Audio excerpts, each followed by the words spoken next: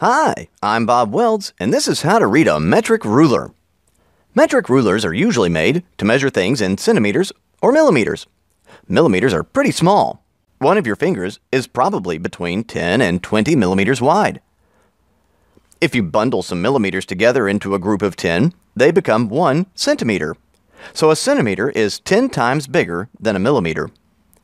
The nice thing about metric rulers is that they're made to be easy to use. Remember how easy it was to learn your 10 times tables? 10 times 1 is 10, 10 times 2 is 20, 10 times 3 is 30, and so on. The metric system makes everything easier by using multiples of 10. Watch this. Let me measure my index finger. You see that it measures 15 little marks on my ruler. It's labeled 1 here, and there are 5 marks past the 1. My finger is 15 millimeters wide. But if it's easier for me, I can say that it's 1.5 centimeters. You see how easily I went from millimeters to centimeters? I just divided by 10 by sliding the decimal place over, like this. You sure don't need a calculator for that. Just remember that if the answer's in millimeters, it will have a bigger number than it would if it was in centimeters. When you measure with a tiny unit, you have to use lots of them. Since centimeters are bigger than millimeters, you can use fewer of them. Here's another example. If I measure the width of my hand, I can say that it's 8.3 centimeters or 83 millimeters. I can use whatever's convenient for me. Now, let me give you one to try.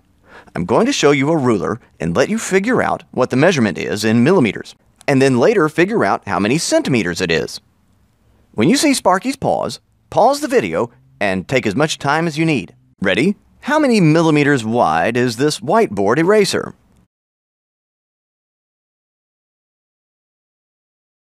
Did you say 44 millimeters? You see that you can count by 10s to get to 40, and then by 1s to get to 4, like this. 10, 20, 30, 40, and then 41, 42, 43, 44. The answer is 44 millimeters. So how many centimeters is this?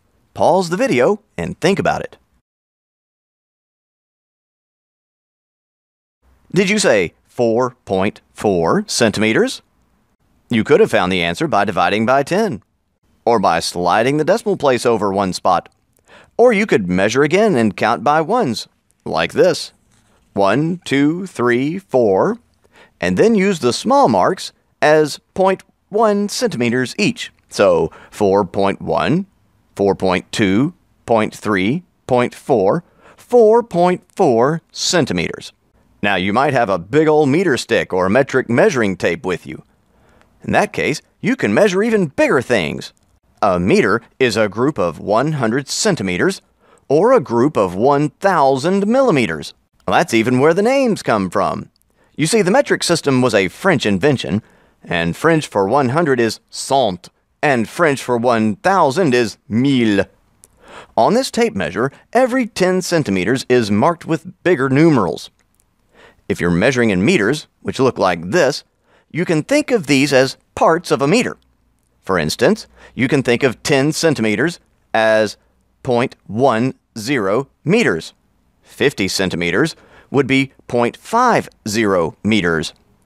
Here, between 10 and 20 would be 0.15 meters. Between 20 and 30 would be 0.25 meters or 25 centimeters. Let's try reading this meter stick. Give your answer in meters, even though the answer will be less than 1, like 0.4 meters or 0.99 meters. Okay? Pause the video and try to figure out this reading in meters.